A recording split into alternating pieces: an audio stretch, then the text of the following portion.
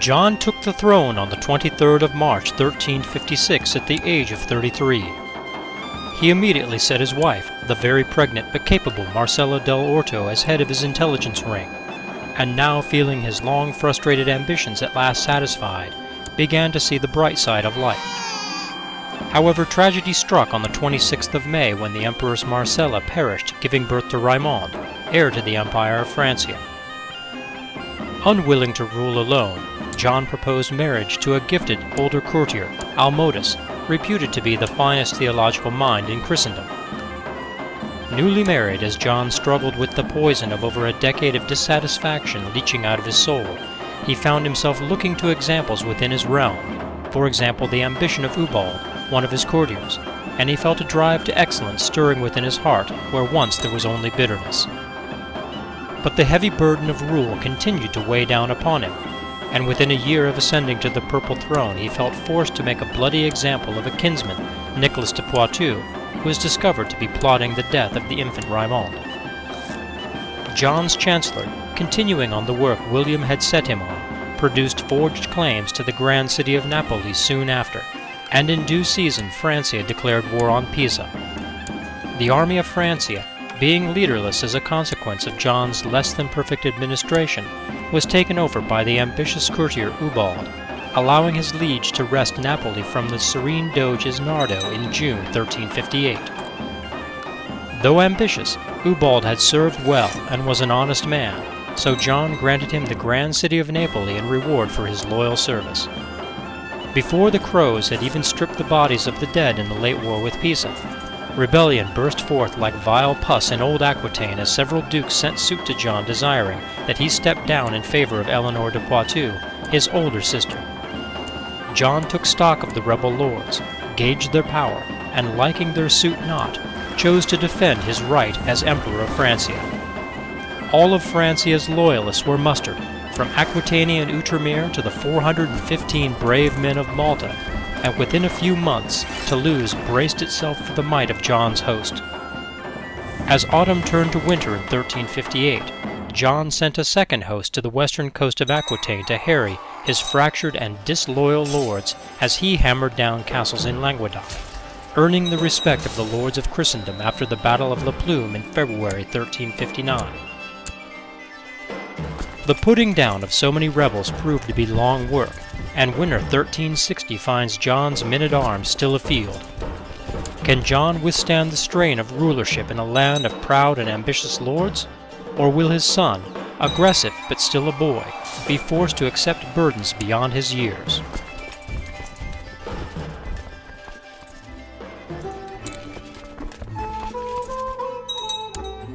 Summer 1360 found John still at war against his rebel dukes and his wife Almodus pregnant. Victory soon followed, with Duke Guiraud de Milhaud having had enough bloody constraint, and John finally established his dominance over Aquitaine.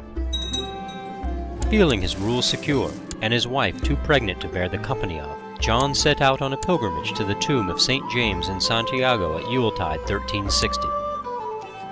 News reached him by rider as he was setting out by ship of the birth of his second son, Martin, and John vowed that he would build a temple for him should he make his pilgrimage safely. John persevered through rain and flood, and reached the holy site by mid-February, then made for home, feeling that the journey had been well worth the trouble. As promised, he began work on a temple for Martin, as much to commemorate his pilgrimage as to secure Raimond's inheritance whole. John settled into a happy time, feeling more brave and laying aside old fears, and encouraging his wife Almodus to embrace a more fervent love for Mother Church.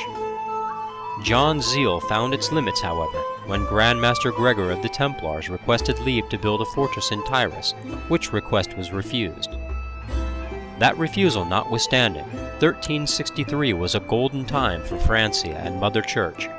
The authority of the papacy was unchallenged, and the Pope thought John like a son. Feeling that the continued holding of Chalon by the Holy Roman Empire could be no longer suffered, John went to war with Kaiser Thomas in November 1363, which war was soon concluded positively only a few months later. Trials of war, pilgrimage, and war behind him, John fell ill in May 1364, Feeling that perhaps his life was soon to end, he called for a summer fair to be held. During the festivities he found a new outlook, enjoying himself and easing his zealous mien, and upon the fair's conclusion shed both illness and the depression and doubt that had plagued him his entire adult life. Having cause to make war against Lotharingia for Vermandois, John roused his sinews for battle in 1365 and took his host to war, beating that county from the hands of Queen Elizabeth and securing it for himself before Yuletide. Relaxed zeal or no, John still felt a fire in his breast for the Church, and demonstrated that love through chastising those in error, supporting the repair of a monastery in dilapidation, and privately counseling the wayward among his court. Uncharacteristically, John lashed out when hearing of a plot to slay his son Raimond, and he sent assassins to strangle Guy de Poitou, heir to the barony of Beaune. Those failing, only maiming him, he had him instead hauled off to the dungeon, where he would languish for the remainder of his days. In 1368, John's second wife, Almodus de Dax, died bedridden and infirm, and John took a third wife, a gifted diplomat named Martha of Arisbe. Chalon continued to be a bone of contention between Francia and the Holy Roman Empire, and John felt forced to squabble for it again. During this third war in a decade, Martha of Arisbe, her embracing an imperfect religion aside, was a great support, and love bloomed in John's heart for her. Victory soon followed, and Chalon came again to Francia in September 1369. Francia whole, and John sound of mind and body, the decade closes out with thoughts of Raimond, and tidings of a holy war against Byzantium waged by the heathen Tengri Mongols.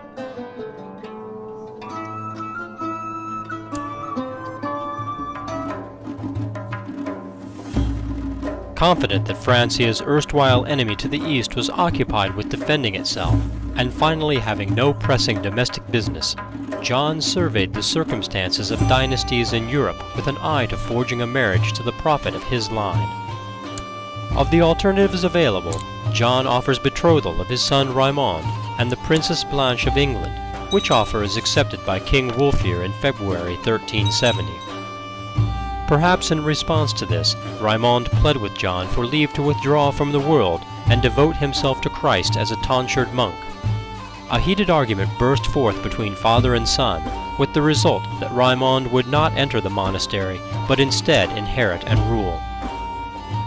In the 1370s, John modified the law of succession so that not only the imperial crown, but the crowns of each of Francia's realms, Aquitaine, France, Sicily, and Jerusalem, would be transferred by primogeniture rather than the older Gallican succession. John continued to press for union of Sicily and Old Aquitaine, seizing the independent county of Siena from Duke Ordulf in 1371. In 1372, Emperor John, having a reputation as mild, was revealed as having ordered the murder of a courtier, Perenudit de Poitou. The fact that this courtier died bloodily soon after began to sow doubt as to his gentle nature. Much gold was required to calm the noble houses of Francia, but the matter soon faded from public view. Meanwhile, Prince Raimond reached manhood, and though still vexed by his father's refusal to allow him a life of serene peace in the monastery, he was revealed to be a capable diplomat, though saddled with pride and greed. In 1373, John's plans were endangered by the pregnancy of Queen Richara of England, and he contemplated murder, but decided rather to wait and see. His fears were well-founded. In September, a boy, Prince Matthew, was born, but did not live to see his first birthday. Rumors swirled that John had paid the nobles of England to see to his death, and John did nothing to dissuade that notion. For her part, Queen Richara fell ill, and King Wulfhere paced about wondering whether to believe the stories he heard about the death of his son and heir. Meanwhile, John discovered a third plot to kill his son, and when he sent men to apprehend the plotter, she fled to the court of Earl Raimond. After years of concern and keen interest, Raimond, Prince of Francia, and Blanche, Princess of England, were wed on the 17th of February 1377. His work done, the Emperor John rests in Christ on the 5th of October 1377, having defeated enemies within his own heart and among his vassals. he built a powerful treasury, dispensed thousands of sovereigns to his vassals, and lived as a lord should in pilgrimage, feast, hunt, and tourney. He took a lenient approach to vassal merchant republics, but did not involve himself in wars to serve their interests. He reformed the laws of the empire, and he was much loved by the church for protecting it against heresy. He resisted calls and plots by his dukes to divest himself of his kingly titles, and this has permitted peace in the land. His legacy is, however, sullied by persistent rumors that he resorted to vile murder of an infant to secure a bold dynastic maneuver.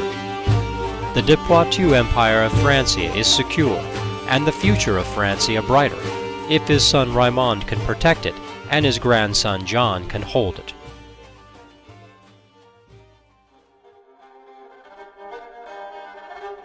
On the 5th of October 1377, Emperor Raimond holds a grand court in Messina to see to the business of the realm on the occasion of the death of his father, Emperor John the Gentle. Before speaking to the assembled vassals of Francia there, he contemplates the grand campaign, by which he means the joining of the Kingdom of Sicily and the Kingdom of Aquitaine into a conjoined political unit. In order to achieve this, Raimond must at least obtain the counties of Firenze, Lucca, and Genoa, but preferably not only these three, but also Forcalquier, Savoy, Genève, Neuchâtel, Argau, Berne, Valais, Piedmont, Saluzzo, Montferrat, Lombardy, Pavia, Parma, Brescia, Cremona, Trent, Treviso, Verona, Mantua, Modena, Padua, Ravenna, Urbino, and the two counties still held by Pisa to the west of Siena. This is 28 counties in all, a full kingdom of territory. Therefore, Raimond's first order of business is to see whether he can make war on the Lord of Ravenna to obtain it. This not being the case, he dispatches Chancellor Count Gilbert of Amiens to Ravenna to press claims there. His plan is to join Sicily and Aquitaine, and then expand that joining north and south. Next, he takes stock of the mood in Francia, as he finds that general sullenness is the rule among his vassals. He undertakes to dispense large amounts of gold to them. In what amounts to a full day's work, he rewards Francia's vassals for their loyal service to his father, and as a gift and sign of his love and respect for them. In all, nearly 6,000 sovereigns are dispensed, leaving a diminished but still strong coffer. That done, Raimond finds that though there are factions opposed to his rule, the situation is not immediately dire, and prospects are good for maintaining peace in the land. As for the prime movers in the three would-be rebellions in Francia, there is little that Raimond can do. A survey of the laws show that they are reasonable, if a little stringent for a young emperor to easily enforce. Changing them to ameliorate a temporary situation would not be in Raimond's best interests, so he leaves them as they are. As the sun sets, Raimond considers the advice of his spymaster, who speaks to him of various schemes that he might enter into to strip counties from vassals, or see to the death of others. Though Duke Philip of Poitou is one of the few unreconciled vassals in Francia, and the leader of the faction to lower crown authority in Aquitaine, Raimond sees that he has little support for revoking one of his counties, and decides to stay his hand from unprofitable labor. As for the plots of others, Raimond leaves most of them be, though he does ask Carlos de Dax to lay off of his plans to kill Duchess Marguerite of Navarra, and he discovers a long-standing plot against his own life, which he cannot end by merely asking. Seeing an opportunity to ingratiate himself with Duke Henry of Calabria and present himself as a lenient and merciful lord, Raimond imprisons the lunatic Count Hugh the Holy, intending to release him in due season. Seeing that Grandmaster Landon, wealthy as Croesus and seeking to enlarge his holdings, is conspiring to establish a claim on the county of Safed, Raimond begs him to desist. Count Roger of Apulia's designs on the Republic of Apulia are similarly stayed for the mere asking. Seeking to ingratiate himself with Mother Church and her vassals within Francia's borders, Raimond considers a donation to one or another of the holy orders his father vassalized. Seeing that the Hospitallers are well supplied with gold and the Templars poor, he donates 300 sovereigns to Grandmaster Gilbert. The day's work almost done, Raimond tells his vassals to prepare for a grand hunt to be held on the royal domain lands in Messina starting the next day.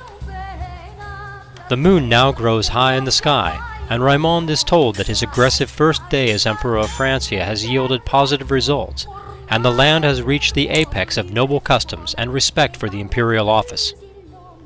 A discussion with his court chaplain tells him that the Holy See's authority is unimpeachable, and that Sylvester, though as yet undecided about Raimond, is at least not hostile. Feeling that he has not learned enough in the ways of war to rule, Raimond sets his mind to study and practice. In a late-night session with his advisors, Raimond chooses to divest himself of 3 holdings that he cannot efficiently administrate. Finding that Duke Leon of Burgundy greatly desires Chalon, Macon, and Charolais, Raimond decides to enlarge him and secure the loyalty of this Duke of the Scarpenois dynasty. Unable to do anything further to reconcile Duke Philip of Poitou, who is racked with ambition, desire for the kingship of Aquitaine, and a dislike of Raimond's greed, the Emperor Raimond decides to leave it in the hands of God and retires at last for the day.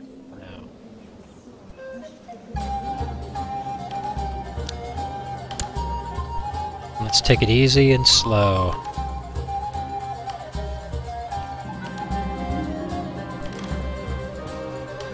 Thank the Blessed Virgin for Baron Bartholomew.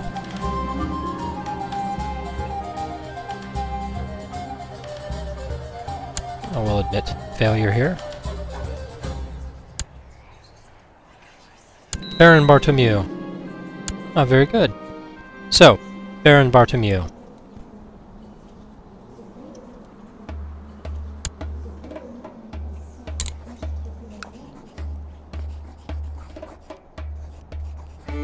You shall have the county of Bourgogne.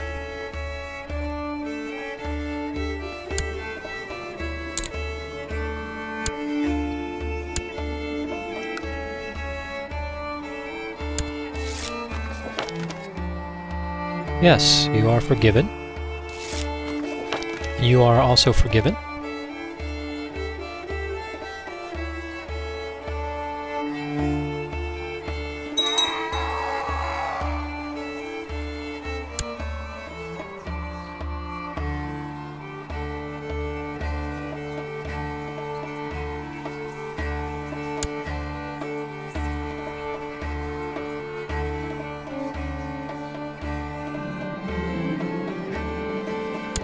Very good.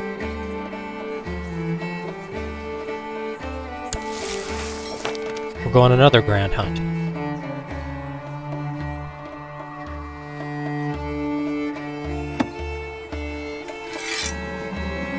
I'll just release him from prison. And let's thank the Blessed Virgin for Count Bartholomew.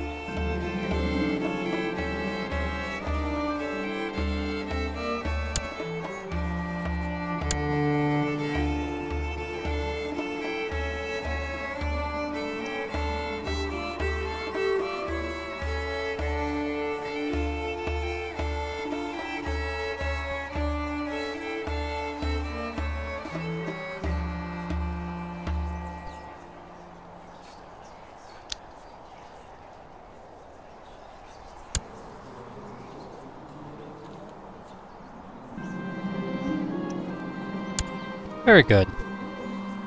Now, let's hold a feast.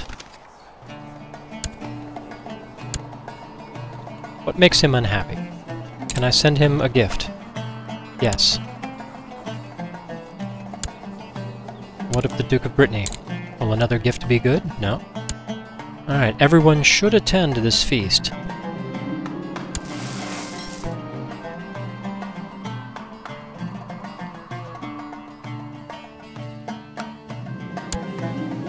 I will spend lavishly on food.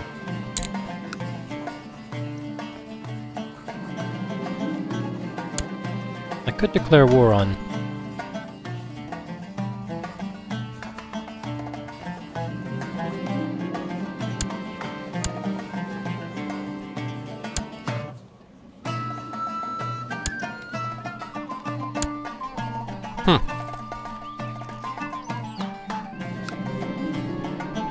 Ah, Duke Ferrand.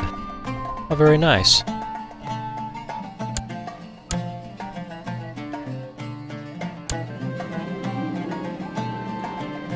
That's disgusting.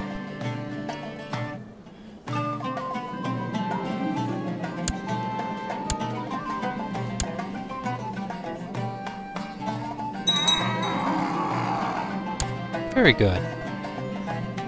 Very good, outstanding.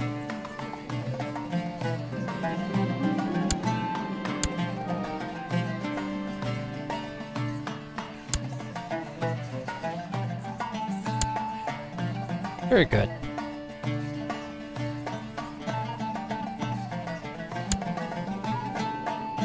What does he want?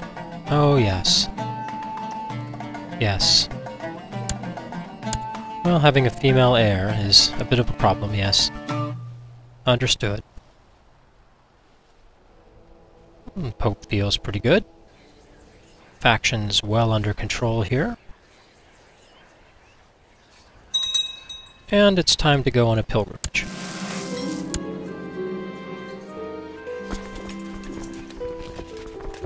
Let us visit the Holy Land.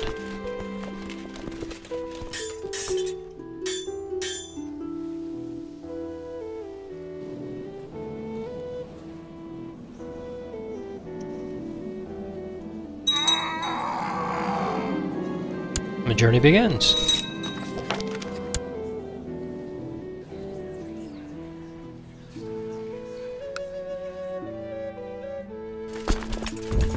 Let's have these men go here and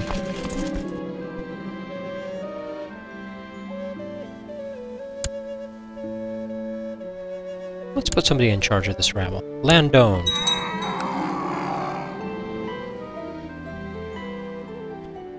Last few days of my journey on water.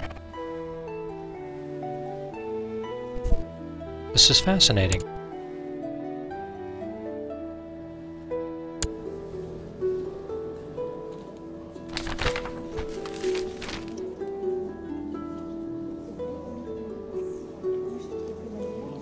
Praised be Jesus, a most welcome escort.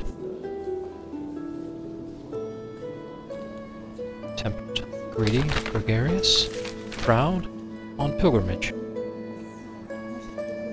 Oh, Jerusalem, Jerusalem.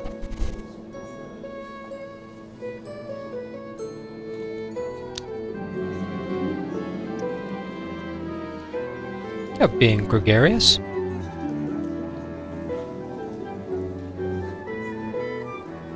Just meet new people.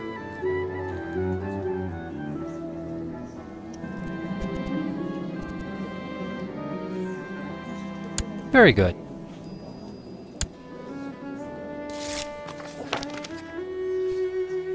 Oh, we feel that Duke Raimond Berenguer of Provence feels that...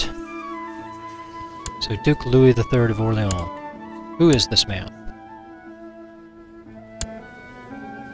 Well, he has this duchy here, and this duchy here, and 2 counties. Oh, let's join that. So Duchess Constantia has usurped the title of Duchy of Champagne. So now she has this duchy. Very good. Very good. So now he has this. Very good.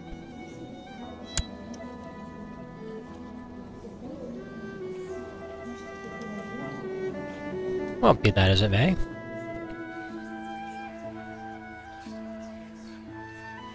Let's hold this grand tournament.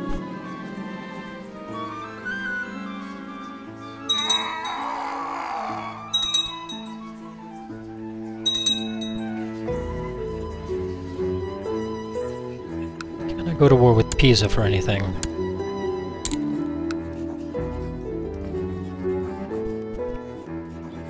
I can claim Butera.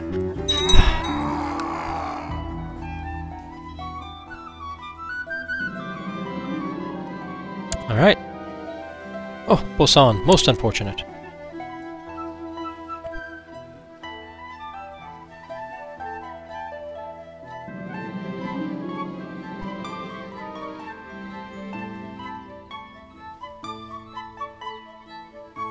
Let's talk to Count Baudouin some more. Oh, most unfortunate.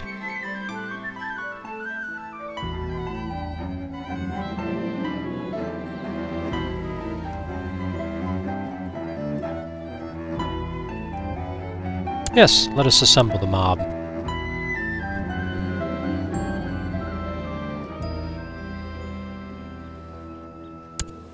Serene Doge Stentore, eh?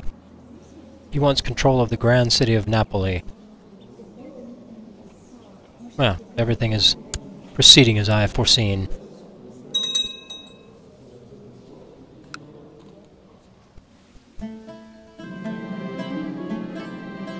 Very good. Excellent.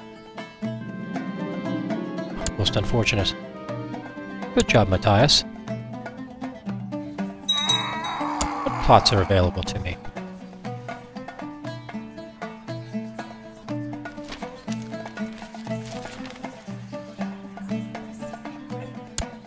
Very good. Oh, I'll leave all that alone. The Order needs more castles, eh?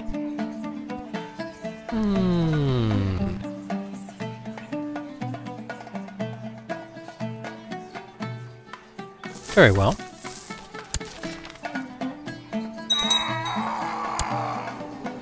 Duke Eben. Will not take any more gold?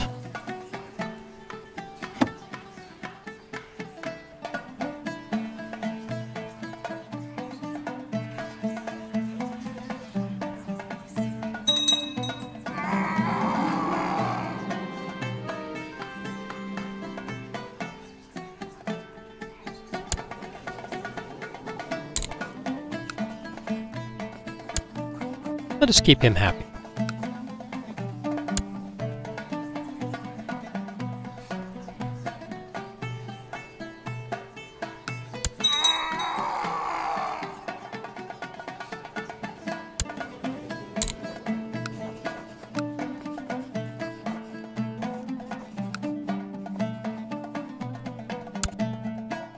Good press de jure ducal claims. Now, who is this? Kaiser and Oda of the Holy Roman Empire?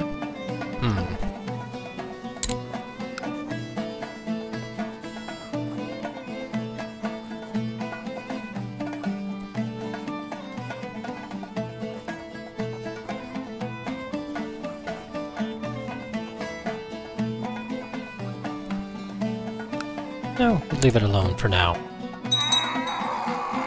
I wish to do it in a way where I can press all my claims at once.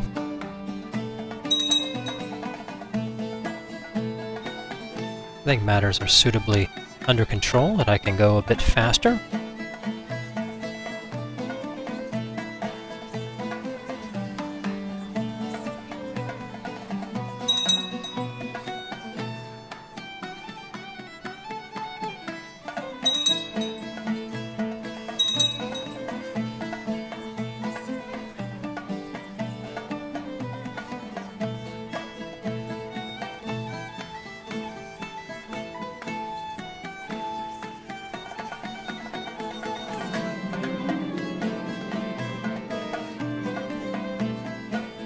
My friend, tell me more about these scholars.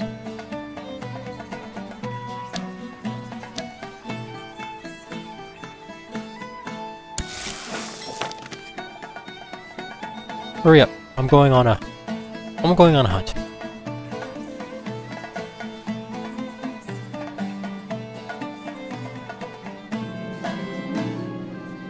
Thank the Lord for Count Bartholomew.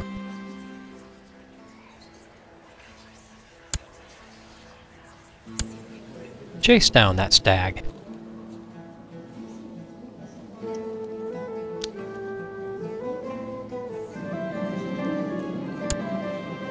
Very good.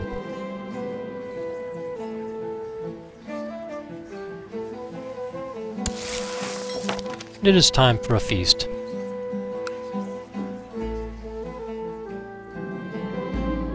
Just repair it.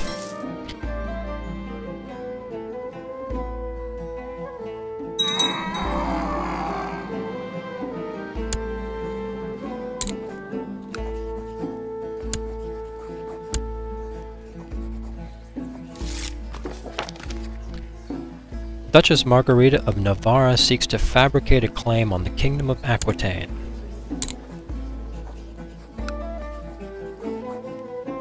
Will you end your plot?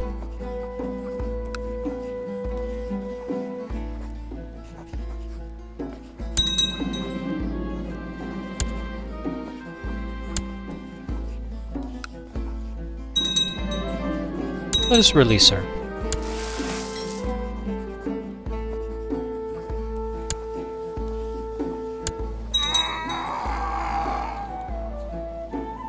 The imprisonment and the releasing of nobles is a very fine sport.